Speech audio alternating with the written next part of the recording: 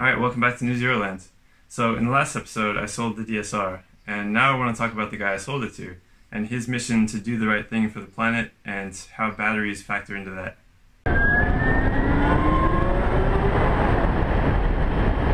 This is the guy I sold Max to. His name's Jez. He really wanted to go electric for a long time, and over the years we'd catch up and chat about different ideas, like buying an electric car for commuting and a gas bike for road trips and riding with friends, or buying a gas car for road trips and the electric motorcycle for commuting. That was the main reason he contacted me, because he saw my videos and he wanted to know more about what it's like to live with a Zero, because he was hoping that that might work for him. So we catch up every once in a while and talk about the ideal vehicle scenario, which we're all searching for but doesn't really exist. You know, I've owned like 20 different cars and a handful of bikes, because I've been searching for the perfect one, you know?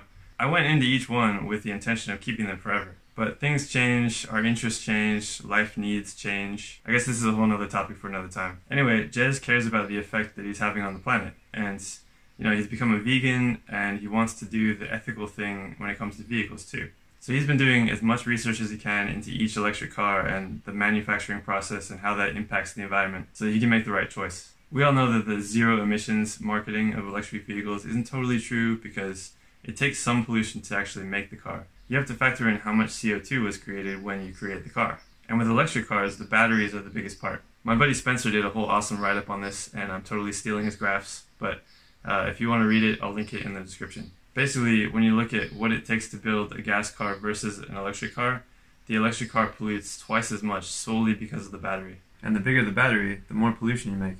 But even though it polluted more during production, the electric car eventually becomes the better choice because it doesn't create CO2 as you're driving it. But the idea is that once the battery is made, the pollution is over. You took something out of the earth and refined it and turned it into something you can use, but you can use it over and over. You don't just burn the battery every time you do a road trip and then start the whole process over again. But how do you charge that battery? Where does that energy come from? Well, if you have solar panels, it comes from the sun. So like I said, the pollution is over. So yeah, you have that big CO2 emission at the beginning, but that's where it ends. So if we're looking at the gas engines graph, if we're going to be honest about the impact that they make, this graph isn't just tailpipe emissions. How do we get that gas? What about the drilling for oil and transporting it and all the electricity needed to refine it into something we can use? So in reality, the gas car's line should look more like this.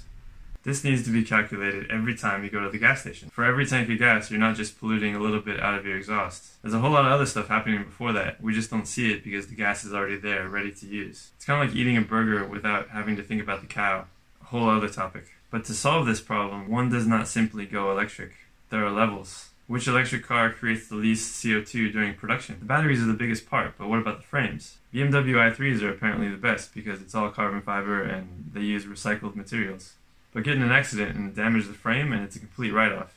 And replace one of those skinny wagon wheel tires that only exist on i3s that have to come all the way from Germany, and you're back to square one. So that's what Jez has been struggling with. Which one should he get?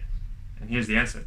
Most people go for the biggest battery to get the most range they can, to get as close to the usability of the gas cars they're used to. But back to Spencer's graph, the bigger the battery, the more CO2, right? So you want a smaller battery, but that means less range. Not on a motorcycle. The Zero's battery is half the size of a Nissan Leaf's, but goes further on a charge because it's way lighter weight. So an electric motorcycle was the solution Jez was looking for the whole time. However, yes, it can go further in relation to the size of its battery, but does that mean it's more efficient? The range might be better, but it's a fraction of the weight. So shouldn't the Zero be able to go way further? A big factor is the aerodynamics. Even though they're lighter, motorcycles can't compete with cars when it comes to coefficient of drag, especially when you have a naked motorcycle like a Zero. So your range on a motorcycle is already less than it could be, which is why some people have built custom dustbin fairings for their Zeros. It looks pretty weird, but it works. And the range problem gets worse when you factor in proper battery usage.